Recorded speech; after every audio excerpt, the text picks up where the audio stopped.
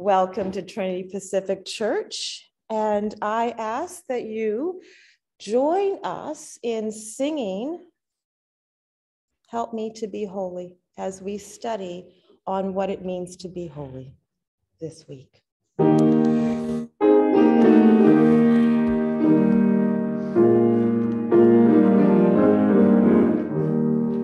Help me to be holy, oh, forever Lord. Living and holy, I come to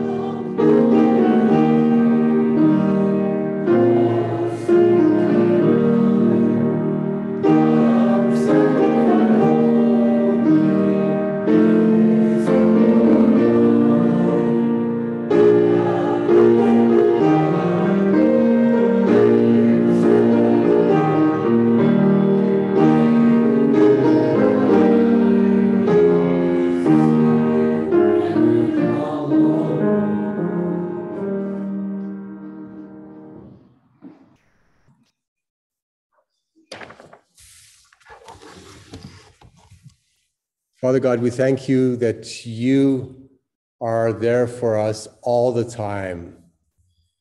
We can come into your holy presence just as we are. We can come whenever we're ready, and you long for us to come to you. And so right now we ask that you would remove everything that is distracting and help us focus only on your word, only on what you are saying to each of us through the power of the Holy Spirit, that we would be transformed, that we would not be the same people who have come into this place, but that we would be renewed by your Spirit as we leave this place. We thank you for this privilege and pray this in the precious and powerful name of Jesus Christ our Lord, by whose blood we have been redeemed. Amen. Our sermon series is a very simple one. Welcome to Trinity Pacific Church. And that, of course, takes us to all kinds of places. And one of the places that it takes us is to the people that have come. And so I'm going to invite two of us to briefly share how they came. And I'm wondering, Maxine, if I should come to where you are in order to have you share. Okay. Bear with us. No, just stay sitting.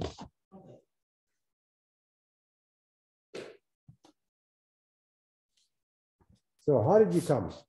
How did I come? Okay. I was born to a Jewish family. Okay, how did you come to Trinity Pacific Church? To make a long story short, I was going to Pathways Clubhouse. No, for a while, I've been tested for my religion. I couldn't understand that. Didn't do anything about it. And when I talked to somebody, they said I'd been tested for my religion. So, make a story short, I moved to Vancouver, actually to Richmond, and in my complex, we were doing Bible study. And I met Pastor Frank at Pathways Clubhouse. He graciously sat at my table for lunch. we started talking. Next thing he did, he came to our Bible studies at Alexander Court. Then he asked us, Glenn, Gloria, and me, to join the church. We came. We didn't know what we were expecting. And the love here, the fellowship, it's very welcoming. And that's how I came to church. And I love TPC because it's holy, it's comfortable. I feel safe here, but I also feel that Jesus is with me here. Wonderful. Thank you, Maxine. Thank you. Thank you for sharing. I'm wondering, Dawn, if I could invite you to briefly share how you came to Trinity Pacific Church. Absolutely. Good morning, everybody. Good morning. Donica and I had been looking for a church here in Richmond for quite a while, and we'd been visiting around and seeing lots of different churches. And one day, an old friend of mine from work, Gord, who plays trumpet and piano here quite often, he mentioned to me that he'd had an orchestra rehearsal one night, and they'd had a guest conductor, and he says, this guy's a pastor at a church in Richmond where you live. And he was really amazing. You should go check him out. He says, I'm playing some stuff for Advent. I'm playing trumpet for Advent this year. So this will be the first week of December, 2019. And he said, I'm playing some music, and you guys should come and check it out. And so of course we did, and we came, and the first week we came, and we found it very welcoming. We liked everybody here. It was such a friendly and lovely place to be. And so then we came back the next week, and we brought some friends, and they thought the same thing. They thought it was a wonderful place to be, and that they really enjoyed it. And it was a great finding, and we just kind of felt like we had landed safely somewhere here in Richmond, and that we had a place that we could call home. And that's how we came to be here. Thank you. Thank you so much. And of course, that's the one perspective, right? That's the perspective that we see. The other perspective that we need to see is God's perspective, right? That he knows what we need, and he will bring us to the place that will help us in our need. And so we praise the Lord that we can be that place right here at Trinity Pacific for so many people, for so many years already. And we trust that he will keep these doors open and allow us to minister to many more, and possibly multiply to plant other churches. So it's a blessing to be here. I've also got my story, but I'll be sharing that for a later Sunday. Keep tuned, keep coming, and invite your friends. Part of who we are has to do with our roots. And of course, part of who I am as a person goes way, way, way, way back. It's not just my parents, but it's also my grandparents and their parents and all kinds of stuff that, that have made me who I am. But I didn't recognize that until I began to hear these stories from my uncles and aunts and from others. And lo and behold, my roots go back to the Ukraine. I don't look Ukrainian, I don't speak Ukrainian, but it goes back a long time. As a matter of fact, not even all that long, because my parents were still born in the Ukraine, and before them, generations were born in the Ukraine. So yeah, that changes the way I hear the news, right? That changes the way I interact with people. And here at Trinity Pacific Church, we've come to recognize that our roots go back to the holiness movement in the 19th century. And so what we are most interested is in what the Bible says about that. Yeah, there's lots of preaching and all kinds of stuff going on. As a matter of fact, if we try and do all the historical research, we'll probably get a little confused. And so coming back to the Bible keeps things simple. That was the root of the holiness movement anyways, because they felt that things were just being too bureaucratic in the churches, and they needed to come back to the Bible, come back to Jesus, and be filled with the Holy Spirit, hence the term holiness movement. We began this sermon series on July the 3rd by getting a deeper understanding of what it means that God is holy. That's the place we need to start. We need to always start with God, and we'll be coming back to that. And then we followed up a week later by exploring how God makes us holy. Now, that's a very challenging concept because this is in the spiritual realm, and it's not something that we physically see, although we do physically experience that. And today, we want to talk about holiness as both a position and a process. And don't worry if you don't understand this now. I trust that as we go through the scriptures, you'll come to a better understanding of what this means. When God makes us holy, something amazing happens. In Leviticus 20, verse 7, the Bible says, I am the Lord who makes you holy. Okay, we don't all of a sudden wake up one day and we're holy.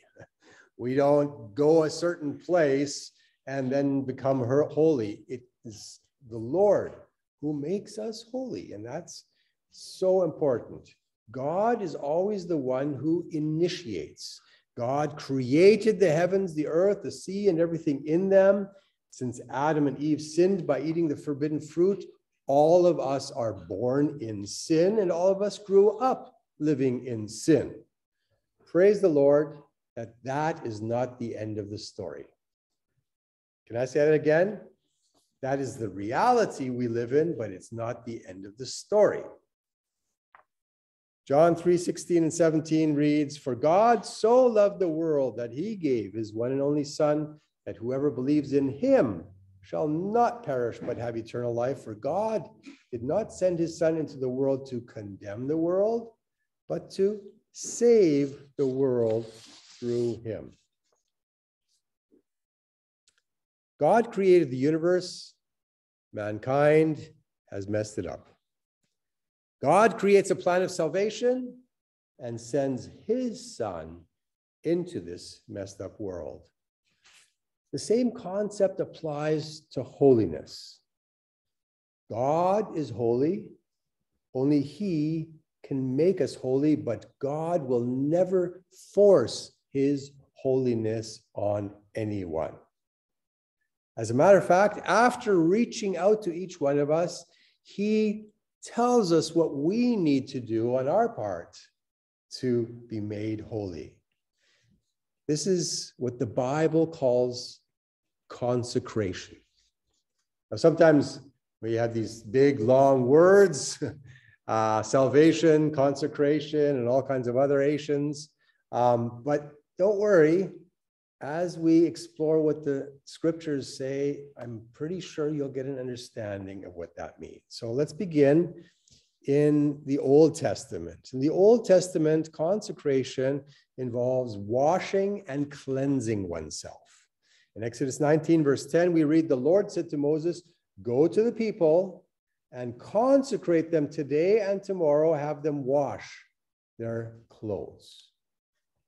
Okay, so this is a concept that is very important. This is God saying how we must do it. It's not us coming up with a great idea. No, he literally tells us what to do. And now we come to the New Testament. The New Testament washing of our clothes is somewhat different. There's a connection, but there's also a difference. Listen to what we read in Revelation 7, verse 14. They have washed their robes and made them white in the blood of the Lamb. How can we wash our robes and make them white in the blood of the Lamb? I don't even see too many people wearing robes today. Even I don't wear a robe, but that's not the point. This is spiritual language that we have to understand in the biblical context. Robes are the outward sign of an inward reality. Let me say that again. Robes are the outward sign of an inward reality, and robes in the biblical sense are visible in the spiritual realm, but not necessarily in the physical realm. Isaiah 64 verse 6 tells us, all of us have become like one who is unclean. All of our righteous acts are like filthy rags. In other words, on our own, living the everyday life of someone who has not yet surrendered their life to Christ, we read that all have sinned and fall short of the glory of God. That's the inside reality reflected by the filthy rags on the outside that Isaiah is talking about. The only way to wash them white is have them cleansed by the blood of the Lamb. And now, allow me to translate this biblical language that sometimes even sounds offensive to us, right? It even sounded offensive to the Romans. The Romans said, oh, they always sacrifice to this Jesus guy, and they're talking about blood all the time. Well, yes, they talk about blood, but they're talking about the blood of the Lamb of God that was shed at the cross of Calvary once and for all for the sins of the world. And the Romans didn't understand that. They knew what blood was all about, but they didn't connect the spiritual significance. First, we need to recognize that we are sinners.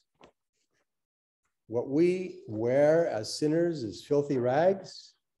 We need forgiveness and cleansing. Then we need to thank God that Jesus died on the cross to pay the price for our sins. In other words, cleansing doesn't just happen when we go to the water and do the soap thing. Spiritual cleansing can only happen when the blood of Christ washes us clean. And then we need to confess our sins and ask God to forgive us. Because the price Jesus paid for our sins was paid with his blood. Let me explain that a little bit. Because sin deserves death, Jesus's death on the cross by shedding his blood paid the price for our sins. And that is what cleanses and forgives us. Ephesians 1 verse 7 says, in him, in Jesus, we have redemption through his blood. The forgiveness of sins. Can you see that connection? The blood, the forgiveness. In accordance with the riches of God's grace. Yes, this is God's grace. We don't deserve it. Grace is always undeserved.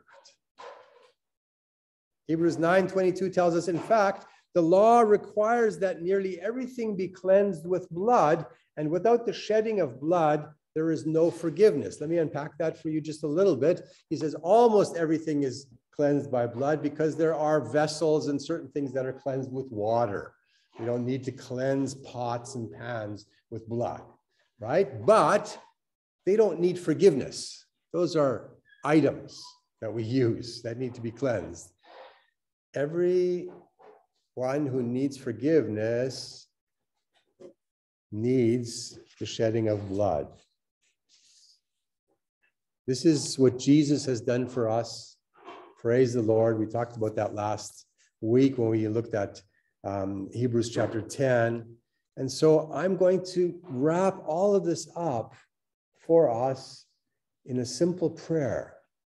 The first thing we need to do to respond to the Lord, knowing that these truths, is admit that we are sinners and we are in need of forgiveness and cleansing.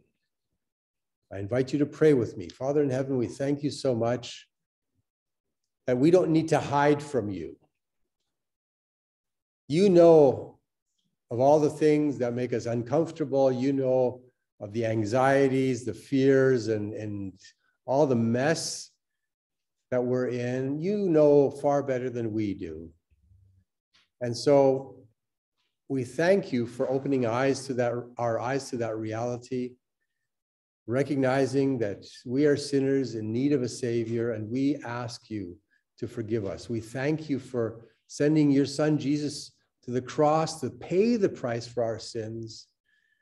And would you now apply that to each of us, that you would wash us with the blood of Jesus, that we would be cleansed and forgiven of all our sins, set free from the past in order to come to you in truth and in holiness. We pray this in the precious name of Jesus Christ our Lord. Amen. That's the first step. The second step is to invite Jesus into our hearts. John 1 verse 12 tells us, yet to all who did receive him, to those who believed in his name, he gave the right to become children of God. This receiving is so important. In order to receive Jesus, we need to open the door of our hearts. Again, this is a spiritual reality that we don't see, but when we actually do this in prayer, it really happens. Our hearts actually do open. In Revelation 3:20, Jesus says, here I am, I stand at the door and knock. If anyone hears my voice and opens the door, I will come in. Again, this is a beautiful spiritual reality that is available to everyone. Everyone is invited to ask Jesus to move in by opening their hearts and saying, Lord Jesus, will you please move in? Notice that, again, it's Jesus who makes the first move. He's the one that knocks on the door of our hearts. We didn't even know we needed a Savior until Jesus knocks on the door of our hearts. But he will never kick it in. He's never going to say, I know exactly what you need. You don't want it, but here it is. No, friends. Jesus patiently waits, and he will allow us to leave the door shut if that's where we are. It is when we receive Jesus into our lives, when we open the door of our hearts and invite him in, that we are born again and become children of God. This is so amazing. This is something that Nicodemus couldn't wrap his head around, but this is not something for our heads. This is something for our hearts. Remember that we're not opening our heads to Jesus. We're opening our hearts to Jesus.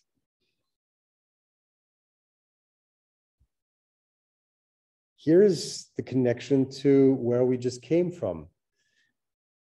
Just because we have been forgiven does not mean that we are born again. Let me say that again. Just because we have been forgiven, just because our sins have been forgiven, doesn't mean we are born again. But before Jesus enters our lives, we must first remove those filthy rags, be cleansed by his blood, and be forgiven. And so now we need to receive Jesus by inviting him into our lives through prayer. This always happens through prayer. Why does it happen through prayer? Because that's the way God has ordained it. Prayer allows us to enter into his throne room and make that personal sacrifice. The Bible tells us in Romans 12, verse 2, 12 verse 1, present your bodies a living sacrifice, holy and perfect.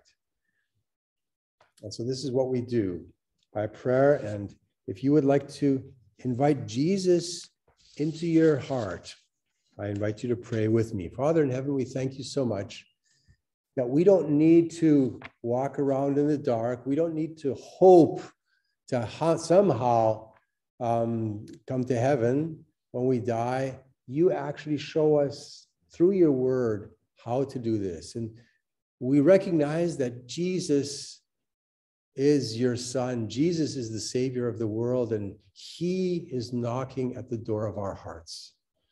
How beautiful to know that he is the one that's knocking. And now, Lord Jesus, we invite you in. We open the door of our hearts. We thank you that you are willing to come in. We're not worthy, but you actually long to come in and transform us. Thank you for dying on the cross for our sins and for allowing us to receive you into our lives, be transformed, and thereby become children of God. We ask this in Jesus' name. Amen. Now we are ready to ask God to fill us with the Holy Spirit. God is holy, and only he can make us holy. And Jesus tells us in Luke 11, verse 9, ask, and it will be given to you. Seek, and you will find. Knock, and the door will be opened to you. And for some of us, that sounds like a blank check. Just fill in the blank, and there you go, right? But we need to put that in the context. And so at the end of that passage, in verse 13, we read the following. If you then, who are evil, know how to give good gifts to your children, and these children can be anyone, how much more will your Father in heaven give the Holy Spirit to those who ask him? In John 3, 5-6, Jesus says, very truly, I tell you, no one can enter the kingdom of God unless they are born of water and the Spirit. Flesh gives birth to flesh, but Spirit gives birth to Spirit. And so the question we have today is, are you ready to ask our loving Father in heaven to fill you with the Holy Spirit? And if you are, please join me in prayer. Father, we thank you so much for your Spirit. Your Spirit was there hovering over the waters when creation took place. Your Spirit has filled so many saints in the Old Testament, in the New Testament, and throughout history. And Jesus tells us that we need your Spirit and not to even try to undertake anything until we have been filled with your power from on high.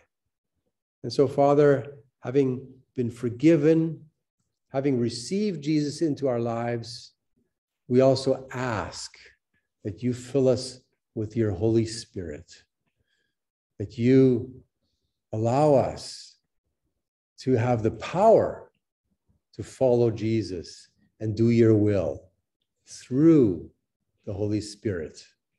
And we pray this with great thanksgiving in the name of Jesus Christ, your Son. Amen. Now, all who have asked for and received the Holy Spirit can enter the kingdom of God. Remember, this is what Jesus says, right? Unless you've been born of flesh and of the Spirit, you cannot enter the kingdom of God. This is because the kingdom of God is a holy place. Let me say that again. These are biblical truths that we sometimes have a hard time wrapping our minds around. The kingdom of God is a holy place. And because we are children born of God, we are as holy as he is. And that is why the Bible calls believers saints. Sinners cannot be holy. Remember that, right? Sinners have filthy rags and they cannot be holy. Only saints can be holy. And the biblical word for saints is holy ones. In the Old Testament Hebrew, we have kadoshim. Kadosh is holy. Kadoshim is holy ones. In the New Testament, we have hagios. Hagios is holy, and hagios is holy ones. Listen to how the Apostle Paul addresses believers in his letters. Romans 1, verse 7, to all those in Rome who are loved by God and called to be holy ones. to the church of God that is in Corinth, with all the holy ones who are in the whole of Achaia, to the holy ones who are in Ephesus and are faithful in Christ Jesus, to all the holy ones in Christ Jesus who are at Philippi with the overseers and deacons. It goes on and on. This is the reality. Paul is writing to believers. Paul is writing to holy ones. And normally, according to the King James, we translate this as saints. But literally, it means holy ones. And so if you have prayed to be forgiven and cleansed by the blood of Jesus, if you have prayed to receive Jesus in your heart, if you have prayed to be filled with the Holy Spirit, then you have been born again, born of the Spirit, because now you have been born of God. You are a saint. You are a holy one. Now, friends, we all know for certain that we are a child of God because we have deliberately wanted Jesus to come into our lives.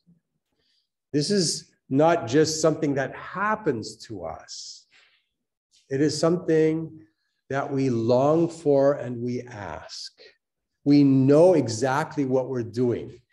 And that's why no one else can do it for us.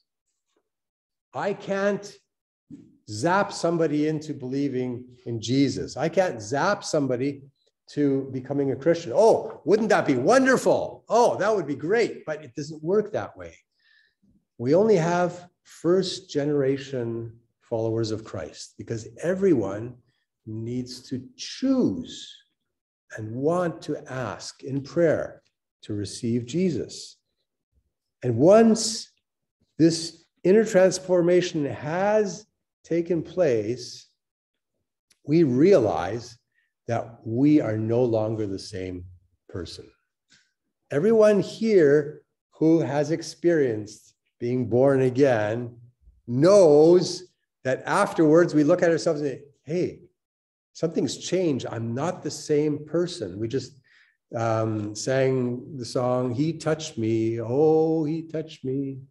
And oh, the joy that fills my soul. Something happened. And now I know He touched me. There's no shadow of a doubt for those of us who are followers of Christ that this actually happened. When God makes you holy, you know that God has done it. And now that God has made us holy, let us move on to what He now expects us to do. In Leviticus 11:44a, God says, I am the Lord your God. Consecrate yourselves and be holy, because I am holy. We've talked about what it means to consecrate ourselves, and that's the way this begins.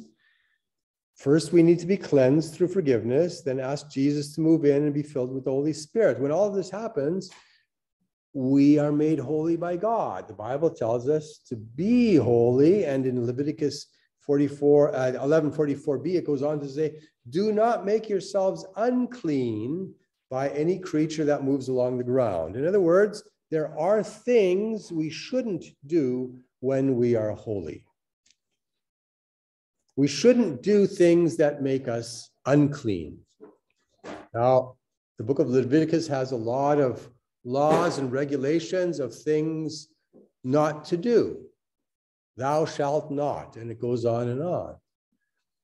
And that was the old covenant, right? Absolutely. And praise the Lord, Jesus has fulfilled the law, and we don't have to even memorize those 613 laws as our Jewish friends do. But now we need to apply that same principle into being followers of Christ. Followers of Christ are also called to be holy and not do things that will make us unclean. In other words, the Bible tells us that we can actually lose our holiness by what we do or neglect to do. The negative command here is complemented by a positive command in Leviticus 20. Consecrate yourselves and be holy because I am the Lord your God. Now comes the positive command. Keep my decrees and follow them. I am the Lord who makes you holy. When God makes us holy, we also have a responsibility to be holy and stay holy. Jesus tells us to enter through the narrow gate. For wide is the gate and broad is the road that leads to destruction, and many enter through it.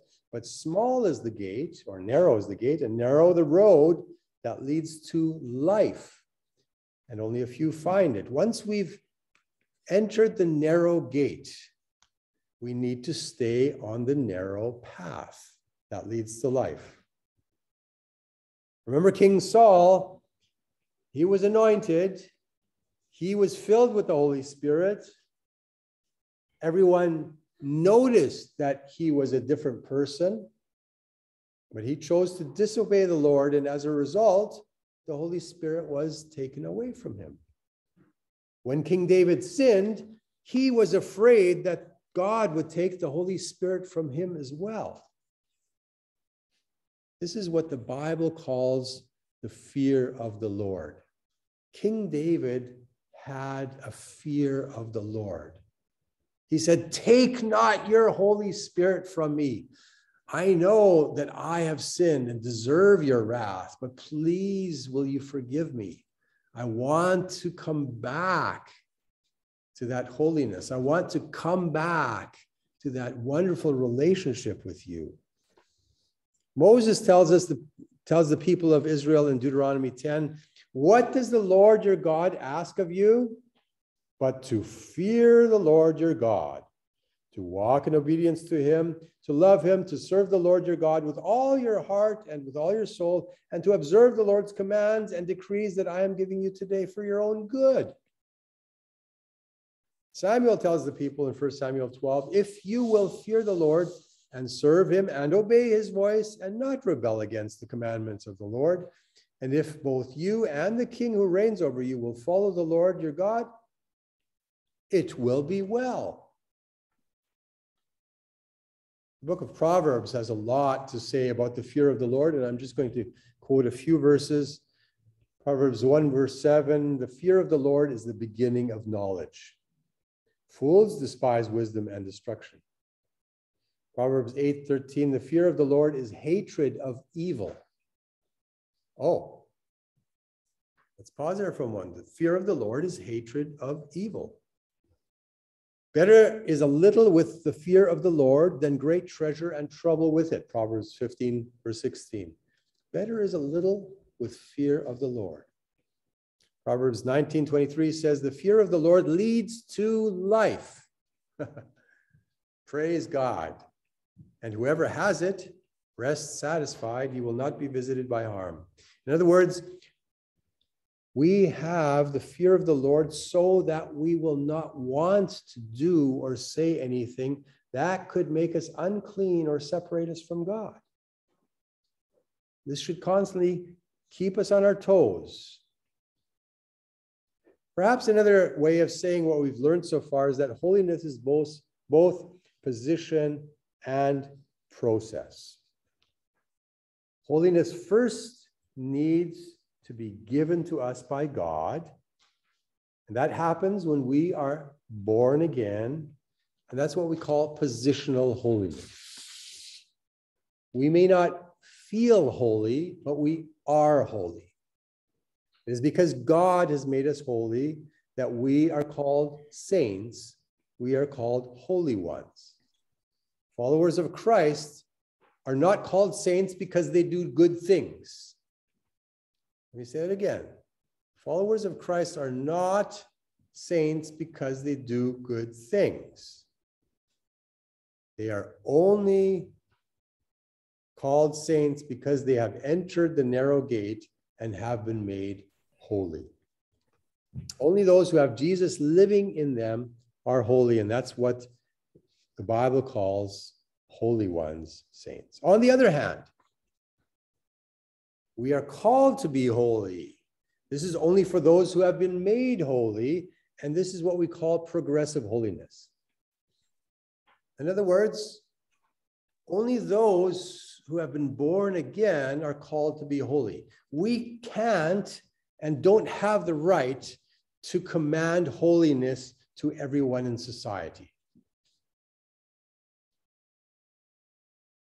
This is a big problem in the Western world because we would like to have laws that command people to be holy.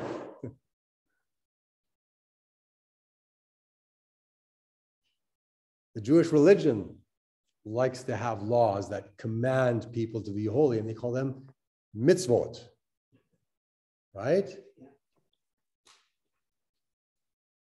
The Islamic religion has laws that commands people to be holy. But for us, we first need to be made holy. This is something that does not exist in the other religions. By receiving Jesus, by becoming children of God, and then we long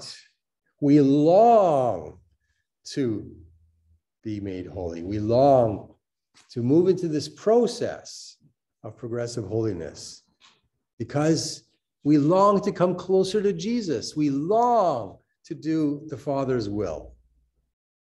Nobody has to force us to do that. Nobody has to say, this is what you need to do. No, because when we have a living relationship with the Father in heaven, we want to serve him. We want to do his will. It's a process of learning not to do or say things that will make us unclean and doing the things God wants us to do. So one is the not and one is the do. I'm just going to pause here and remind us all, and some of you will be able to resonate with this. When someone wants to stop addictive behavior, that is a decision. That is something that is made very, very clearly. I know that this has